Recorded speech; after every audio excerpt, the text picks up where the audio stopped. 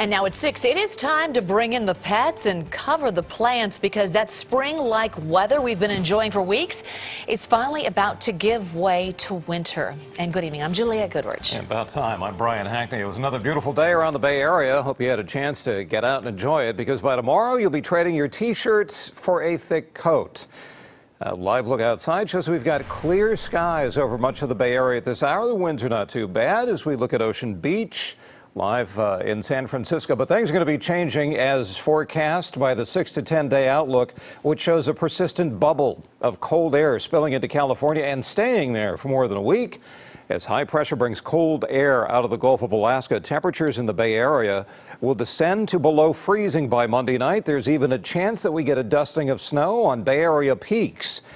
Monday night, Santa Rosa will be down to 27 degrees, San Jose 32 degrees, and Walnut Creek just 27. We'll tell you about the snow and about what's going to happen tomorrow. Big changes. We cover the forecast in a few minutes. Well, the city of San Francisco is expanding its homeless shelter capacity as the cold weather moves in. And starting tomorrow, extra space will be available at the Gene Friend Rec Center on 6th Street and the Hummingbird Center on the SF General Campus.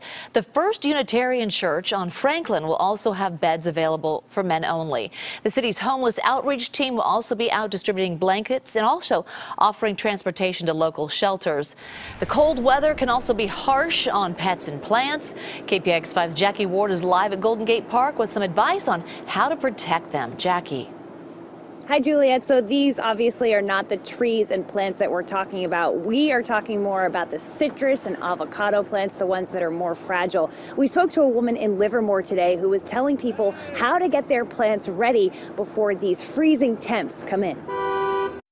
We don't have all the varieties of rosemary here now. Jackie Williams-Courtwright has been working here since she was 7. Look at the flower color. You know, it just is absolutely spot on. Her parents founded Alden Lane Nursery in Livermore back in 1955. So she knows a lot about how to keep your plants protected, even during very dry and warm winters like this one.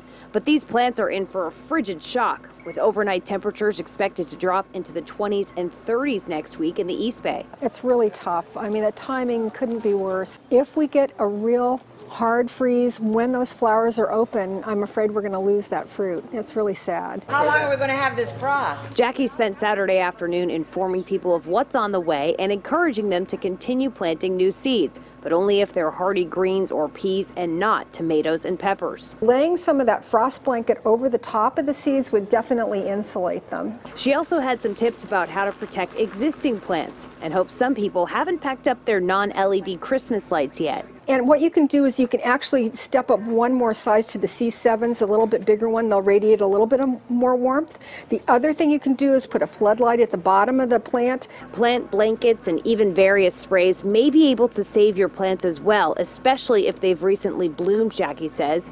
And because it's been so dry, she's encouraging people to give plants a really good soaking before it gets cold, because dry plants are more susceptible to lower temperatures.